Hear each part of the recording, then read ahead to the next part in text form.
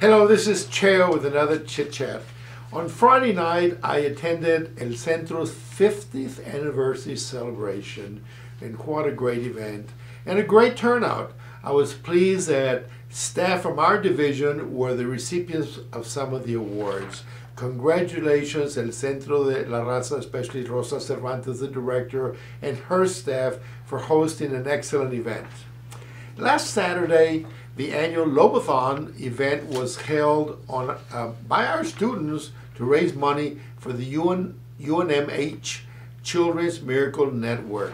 This year, the 13.1-hour dance marathon raised over $100,000 for a worthy cause. I'd like to thank everyone who participated in this event, and way to go, Lobos.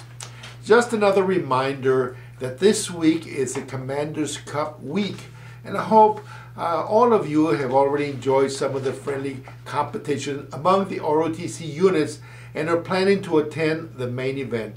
Field Day is this Friday, March the 29th at 3 p.m. at Johnson Field. Hope you can attend and support our ROTC units.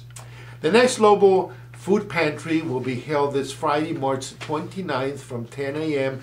till noon in the south parking lot at the corner of Avenida Cesar Chavez and Buena Vista.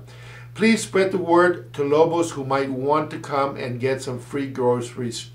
So I hope to see you there.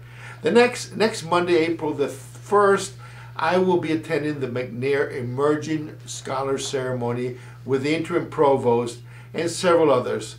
This important ceremony recognizes the success of the McNair and ROP Research Opportunity graduating scholars and also inducts the new cohort.